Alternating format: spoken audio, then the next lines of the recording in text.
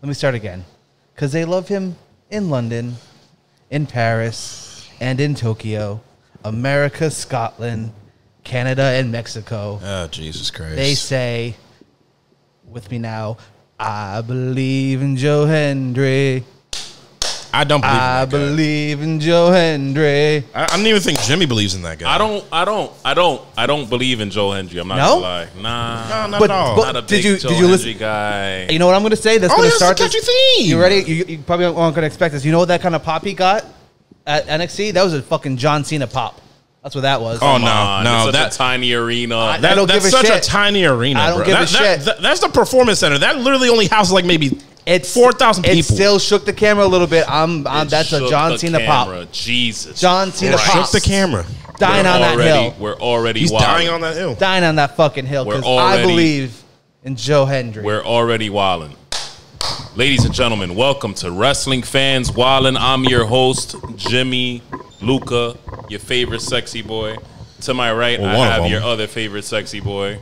I am the Scotty Mac. Even though we don't know what the fuck he looks like. Yeah, I don't know if he's sweating under there because it's really hot in here. It's hot as balls. Yeah, I'll probably feel it in a minute. But oh my god, hot and sticky like my balls. Just stick my whole beard out. There we go. And then there's me, the other sexy boy, Yuri. How you doing? Can you be a sexy boy if you give it to yourself? If you give it to yourself, you just. Never mind. What the fuck does that even mean? Because Jimmy Gig said the other one, then you said. I'm just confident in my damn self. If someone don't think I'm a sexy boy, they can fuck off. We're not saying you're not, but you know, it's just it's like the Lakers taking those 5 championships from Minnesota. It's fine. When the fuck was that? When they left when they expanded way back. So before we were a twinkle in our parents' eyes. Yes. Yep. You think we're gonna get more of your boy in NXT now? Joe Hendry? Yeah. Most definitely. Maybe. Most definitely, because they liked the pop that he got. Like he was mentioning it. I'm telling you, it was a pop. Yeah. I mean, as much as I don't believe in Joe Hendry, whatever. Apparently numbers don't lie because he's had a lot of views for that. Do we have an official view count on that? I think it's like 3.5 mil right now. Hey, in WWE, in our group chat, that would be numbers talk. So I mean, pretty much. That's very true. But Pooch was asking about that. NXT ladies and gentlemen, that's a real thing right now. WWE TNA, actually. I mean, up until they actually start putting TNA superstars on like Raw and SmackDown, I still think it's just NXT. I think it's going to be the other way around, to be honest. And we could dive all the way fucking into it. I think that we got some guys going to TNA soon, multiple guys. Probably. I mean, AJ's going to Noah, Japan, in a couple weeks. Yeah, he's going to be facing Marufuji. You don't think he's going to show up? And you don't think he's going to go to TNA at some point? I think he will. At some point, I will. Yeah. Like when you least expect it, they're going to bust out his old theme. Yeah. And then it's going to be mayhem wherever he is. Or get ready to fly or some whatever. Yeah, get ready to that one's better, I think. Yes, 100%. I got a wild card I'm gonna throw in here for you guys. I think that we just saw Drew McIntyre quote unquote quit. I think he's gonna go to TNA. He could. That's true. Or he just shows up on SmackDown on Friday and beats the brakes off of CM Punk. Why can't he do both? I mean, he said quit the company, though, so... It's a work. Oh, of course. It's definitely a work, but... It's definitely a work. He could definitely show up Friday on SmackDown and whoop Punk's ass and still go to TNA. If he doesn't show up, he's going directly to TNA. Wait, is Punk is on SmackDown? Oh, it's in Chicago. It's in Chicago, and it's like... SmackDown. No, if you say going to Chicago, that man's just going to be like, I'm just leaving the house. Because he obviously just lives in Chicago. That's it. Okay. Yeah. That's it. I was surprised to see him at Clash. To be real, he don't be leaving the country. True. I mean, that was Like I was like, damn, Drew's gonna win this, and then that sets up CM Punk versus Drew McIntyre. But no, he screwed him over very well, and then it was just like Drew doesn't get a title twice now. And then so that kind of feeds into my other theory of Damian Priest losing his title at SummerSlam. But I digress. Yeah. But it's I think he goes to TNA and then comes back and he has his whole like CM Punk thing again. I still don't think. I mean, he can go anytime soon, but it's just like I don't know. I think the only person that I feel like in my bones is actually going to do that main roster to like TNA thing is AJ Styles. AJ's the only one. I'm standing on business. I think Drew McIntyre, just for the plot, just so that he can say, yo, I did the Punk thing and I left and came back. Yeah. Even though it's clearly, WWE and TNA are they've got something going on. I don't know how they're working it out with contracts and stuff, but would it be really funny if they call him Drew Galloway when he shows up? That would be fucking hilarious, actually. And because they called Dana Brooke. Well, they almost called Dana Brooke. Do they still call it the Impact Zone? I think they do now. Yeah, now that it's back to being TNA. Yeah. That's funny. But yeah, no, Vic Joseph almost flubbed it. It was like, that's Dana Brooke. That's Ash by Elegance. I'm like, oops. Man, he did the same thing with fucking Ethan Page. He was like, wasn't he an AA? Yeah. Until Booker T was like, right. A. Right. You could say anything else except those 3 letters. Facts. The day that they do acknowledge that, I'll be like, it'll be like listening to Long Time by Playboi Carti for the first time all over again. Shed a tear. Oh, my God. Tears. And if you know, you know. Like, come on now. If you probably know. I know. Like, when this motherfucker comes, he'll know, too. He'll be like, hey, yo, facts. For real. But when do we think that this Drew and because whether he goes to TNA or doesn't go to TNA, it's the end game is Punk versus Drew, right? When do we think that this is gonna happen? SummerSlam. We're solid on that. Yeah. Yep. All right. That's great. There's gotta be. I think it's gonna be a 3-match situation. I think we're gonna see SummerSlam, and I think it's gonna. My prediction. Because they announced Bad Blood. Oh, I can see you cooking. Because I was thinking the same shit. They announced Bad Blood for October. I think that the first match happens at SummerSlam. Second match happens somewhere in between there. Oh. And then Bad Blood is in October. So they can have a final Hell in a Cell, maybe. Yeah. Even though Punk's not fond of like... I don't think Punk could. No offense. I don't think Punk can handle a Hell in the Cell. I don't think he can either, but it's not about what he can handle or not handle. I think he's still gonna fucking do it. The way that he looks right now, I feel like he could, if you don't put him in a match. No, too many matches in between. No. He cannot do a Hell in a Cell. There's no way. I'm a die on that hill and say that match actually is going to happen because that's the only way to end it. Because the thing is, he knew he was fucking beat the fuck up in AEW. And he still had all these crazy matches. That's what I'm saying. He had a dog collar match where he was bleeding basically pints of blood. And overprotective Vince is not there anymore. So who's there to really be like, yo, I'm gonna fucking you can't wrestle. You're made of glass. Like no one's gonna do that. Plus, it's like Triple H is gonna look and be like, can you do it? Yeah. Are you sure? Yeah. He's gonna be like, are you? He's gonna ask him multiple times, and CM Punk will continuously say, yeah. Real glass. And then be like, all right, go ahead. River. Look at my, and then they're gonna tear the house down. This is literally the only way to end this rivalry. It is that much of hatred. So lead it to that point. Like have the first match of SummerSlam. It ends in whatever fashion. Like maybe give Drew the dirty win or whatever, or ends in a DQ or whatever, and then that proceeds to give us everything else. Or it ends clean with someone winning, aka CM Punk. That still leads Drew to be like, I still hate your guts, you bitch. And then next thing you know, that gives Drew more of a comeuppance after something happens. And then it ends with Hell in a Cell. Why do you keep fucking that? It's messing with the sound. Oh, my bad. You're like making it go in and out, in and out. I don't know if you're horny or what's going on. My bad. Nice. Sorry, but yeah, I think this is gonna end at Bad Blood. Very, very early prediction. I think at first I was very like, why the fuck are they bringing back Bad Blood? Such a random thing, but they could only bring it back because they feel like it means something. And it's gonna be like right now it means something. Right now it's almost like when they first introduced Bad Blood, which was 2003. No. Was it 2003? It was 2002, 2003. It was like around that. Do the research now. Hold on. Gonna Google it up right now. Go ahead, test me. It's been a while. Do it. What do we got? Let me see. 02, 03. Not Taylor Swift. Because now we got Bad Blood. I knew it. I mean, Kendrick is performing pretty soon in LA, so he might perform that. That'd be funny, actually. That's probably one of the friends he invited. Yup. Come on, Scotty. How do you not fucking know this shit, bro? I said 2002, 2003. 97. Bad Blood? Bad Blood. No, Yes. no. That was the first one. No. Shawn versus Taker, Hell in a Cell. That was the first. That was ever in Hell your in a Cell. house. No. Bad diff- Blood yeah, that's in your different. house. Bad Blood, the whole different. If you look up Bad Blood and right, it gives hold you on the a list minute. of events, Hold on a that's the first one. Do you want to bet with that man? I mean, I'm thinking about it. Oh, don't do that. It's too It's the late first now. one. I mean, yeah, that was the first Hell in a Cell. But yeah, Bad Blood. All right, fine, in your house. But I was right about the other one, 2004. I was close. No, you were right the first time. 03. 03, all right. 03 was Triple H versus Kevin Nash and Hell in a World Cell. Heavy- yeah. God awful. Yep. Was it? Oh, yeah, it was. It was anything with Kevin Nash is pretty god awful. I'm not gonna lie.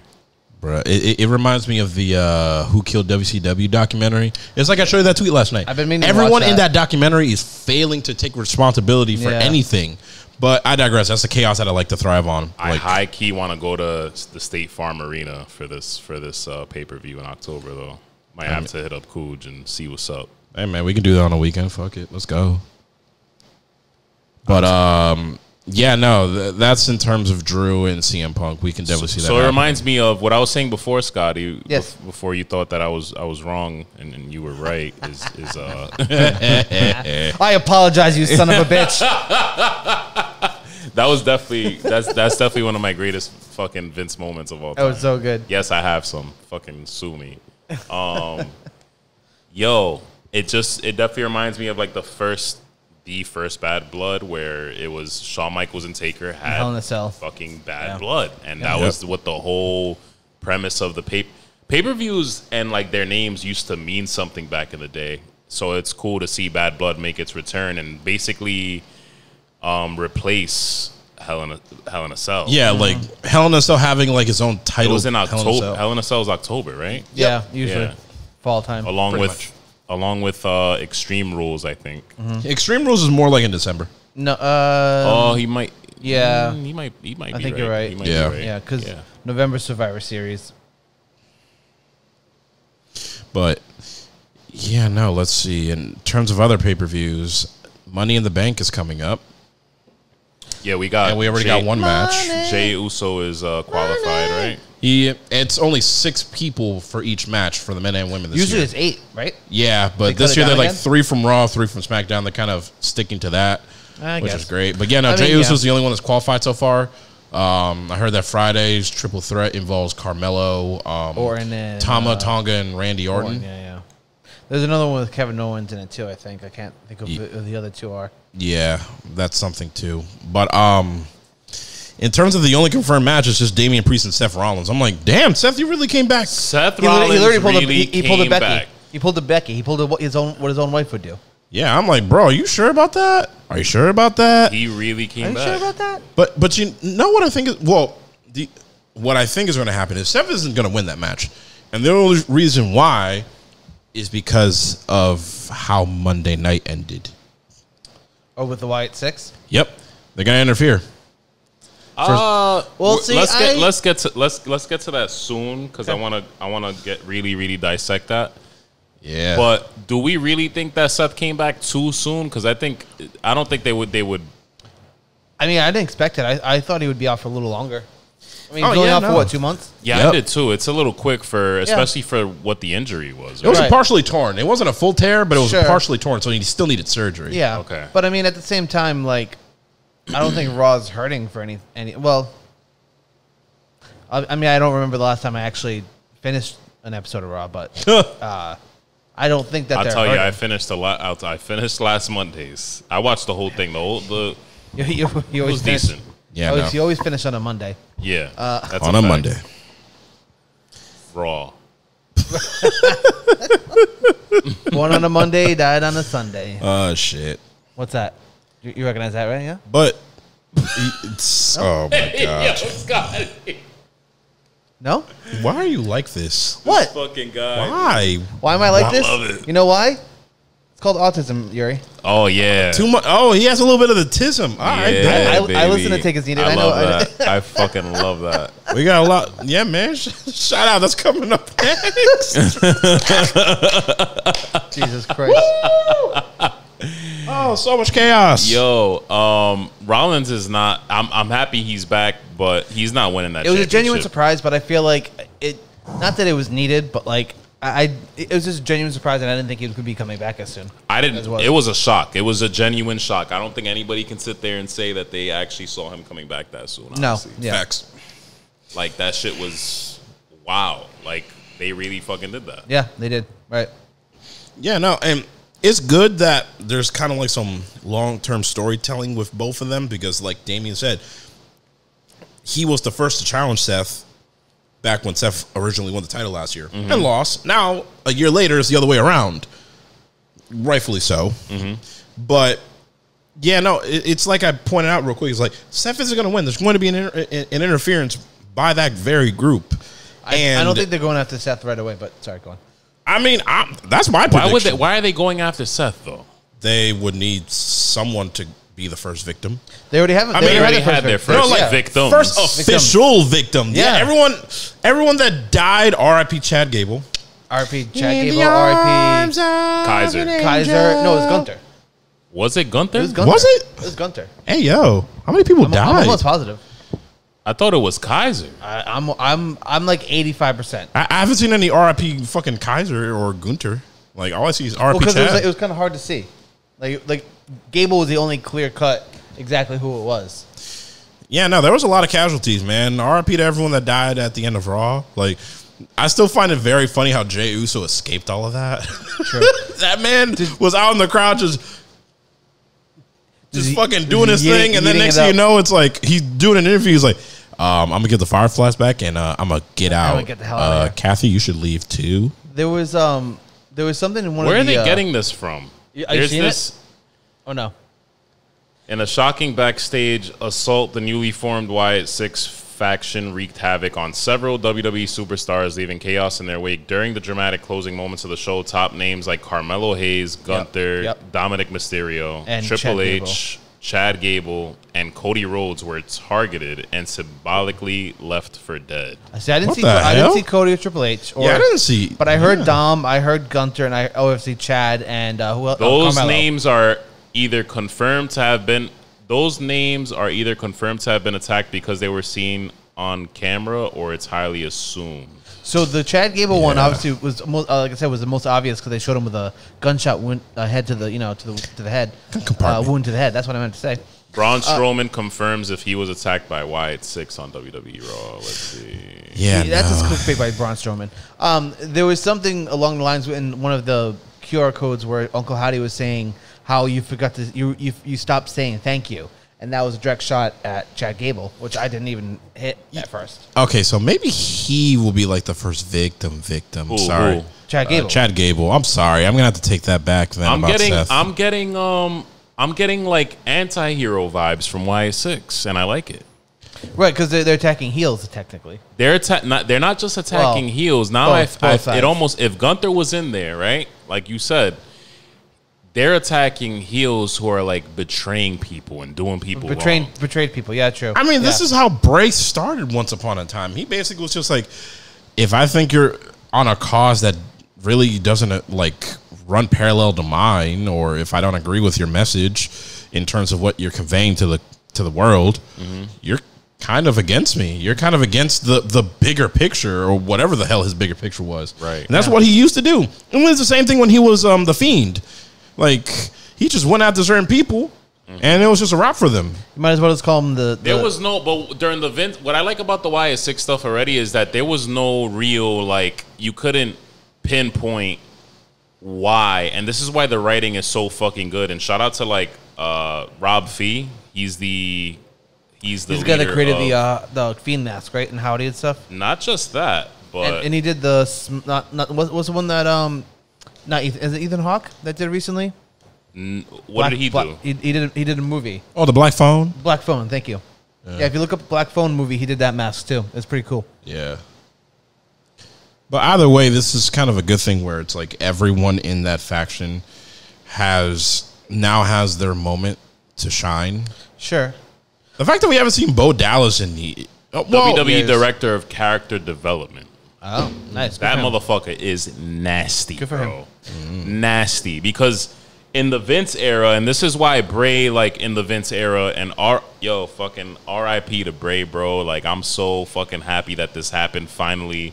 I think that there's a minority who think, like, just leave it alone. Like, his legacy should, like, die with him or like live on just through him. And it's like, no, why can't it live on through something that, this was set up. Like, this was what was supposed to be his group. This is what they were building towards. That's why Uncle Howdy was coming out when he was when he was doing his stuff when he came back. Yep. But fucking killed it. Like, the reason why the Bray's character, even though he had, like, some creative control, he didn't have all of it during the Vince era. They just had him fucking go after whoever with no real reason. You couldn't really tag a theme to it. Now you're looking at Chad Gable or Gunther. You're looking at guys, not just heels, but heels who are doing other people dirty. Pretty much. And it's giving an anti-hero vibe, and I like it. But then again, that means we need Chad Gable to become a babyface, which we kind of don't at the moment because he's kind of been rolling all cylinders. Plus, no, it's like, we don't need him to be. What I'm saying is this is going to be an anti-hero faction. No, it definitely so is. they will go after heels, or they could just be going after whoever the fuck they want, and that'll make it even more interesting. Yeah, that's what, if anything, that's the point that I was going to make. I feel like that's their end goal, where it's just like, we really just don't give a fuck, and we're just gonna go after whoever we see. I mean, yeah. The only one. I mean, I kind of do. I somewhat agree with the heel thing, but the only one I question is I don't think Carmelo's really a heel. Unless you count. He was in there, right? That's what I've read that too. I've heard his name pop up. I mean, it looked like he was in there, but I don't know if it was just like somebody who was security back there or whatever. Maybe. I mean, they probably say that, because of what he did to Trick Williams recently, that's why he's there. He's a heel or whatever. Wow, yeah. But like, and then of course Gunther kicked what's his name, Giovanni Vinci out. Yep. Kaiser was part of that too, which he was in there. Yep. Yeah. And then Chad did what he did to Maxine Dupree and Otis and Tozawa. So yeah. All I'm gonna say is, Tony Khan, man, you think you had it fucking bad in AEW backstage, feeling threatened and shit. Be thankful you're not in WWE with the Wyatt Sick6, because it'd really be fucking. Speaking of TK, do you think he's gonna sign Ricochet? You think Ricochet's gone for real? Oh yeah, 100%. Yeah, no, I think he's done all that he can in WWE. I don't disagree. You know who's been in his ear? Who? His bruv, Will Ospreay. Oh shit, yeah. It'll be a whole lot of flippy shit. But it's guarantee you, he's been in his ear. It's going to be kind of like, oh, bro. Yeah. It's where he could thrive most, but I don't really know that thriving. I think at most he'll get the fucking TNT championship over there, bro. He's not winning a world championship. I'm sorry. I'm sorry. Sure. No, fair. I'm sorry to any wrestling fan. That's no fucking knock on Ricochet. We love Ricochet. We love Samantha Irving. We want this podcast to fucking reach ears without sounding like haters. We just call it how we see it. Yeah, we be wilding out. He can definitely get re-signed. That's definitely a possibility. He could get re-signed. I saw that, but I think that he's probably. This is an industry where like somebody's constantly in your ear, especially when the contract's ending, whether you're on one side or the other. And you know that TK was definitely in his ear already and probably giving him some promises, but I can't imagine that any promises will really be fulfilled other than, like I said, a TNT championship. Yeah, no, and even then, I don't really feel like he can promise that to anyone. I mean, if he does, it's kind of wild, but it is what it is. Yeah. But it also goes to say, we see how this pattern goes. Unless you're someone with extreme motion in terms of wrestling, when you go to that company, you're basically like the new toy that someone's playing with, and then next thing you know, like in a month or two later, you're just relegated to fucking Rampage. Right. And then it's like you're then sitting there wondering, oh, I'm getting paid, but what the fuck? I really came here thinking that I had a real opportunity to do more than what I was doing over there, but then I'm basically in the same position.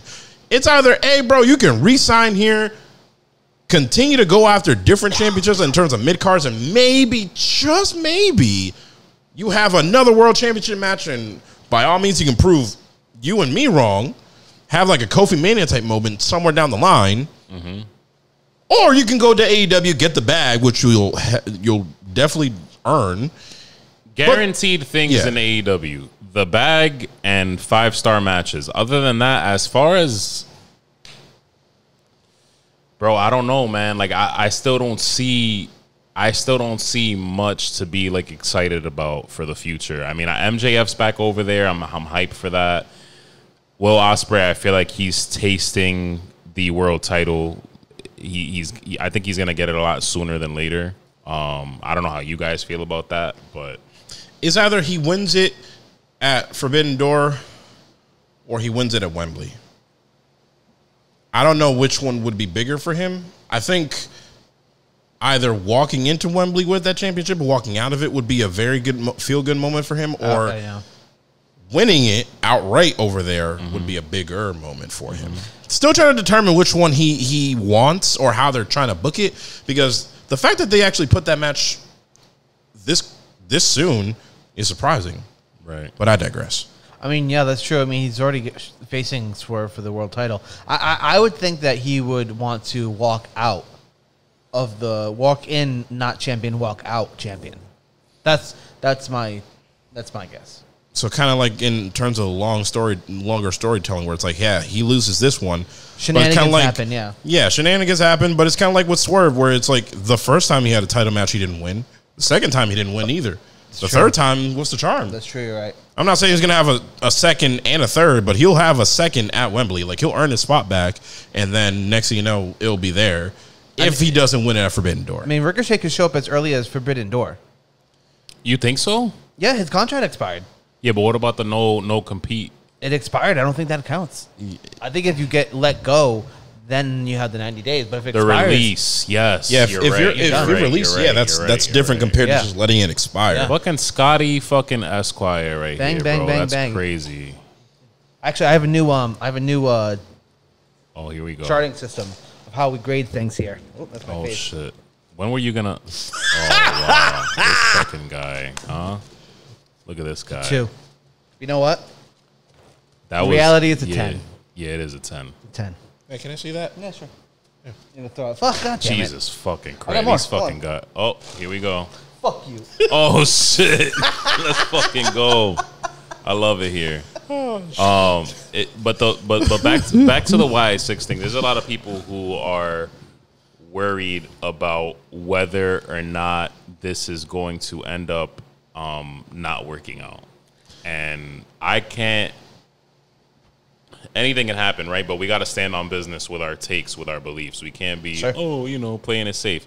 I don't think it's gonna ever fall flat. I don't think we're not in the Vince era anymore. This is already creative as fuck. Am I wild for saying even this? This is the scariest thing that I've seen on live television, pro wrestling wise, since probably the Ministry of Darkness. You weren't a kid in the 1990s watching a 6-foot pale-skinned man coming down with dead look in his eyes, with his even creepier posse. Exactly.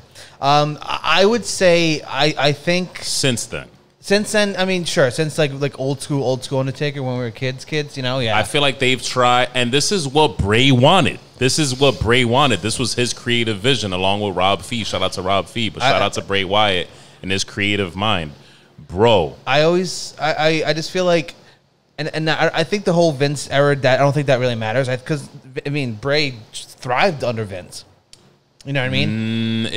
He thrived as much as he could because of himself, but he also died, not physically, but like his creative control only went so far because of Vince. That's fair. No, yeah, I mean he I feel like Vince, if anything, did hold him back a tiny bit, but like at the other side of it, we don't know if it actually 100%. But what I was gonna say is, like, I feel like they went over it a little bit in the doc though, right? Oh, did they? I don't remember.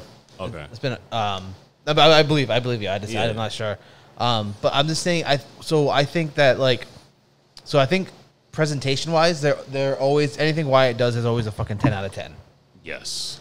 It's until they get into the ring is when it kind of, not saying that Bray was ever bad, but like, I mean, his last match with LA Knight was not that great. It wasn't. I don't think that's. There was at least one or two other matches where we can say that match was kind of a flub. I would probably put the blame on LA Knight and the cheesy stipulation. It almost felt like one of those. That was a Vince thing. That was definitely a Vince thing. It almost felt like one of the last Vince things to do. Yeah. And realistically, we are under the Triple H era. Who the guy knows what's best for business. I mean, at the end of the day, like. You also have Nick Khan there. They have to do things like gimmick matches, and they have to do things like put the Prime logo in the ring during the pay-per-views, and I get it.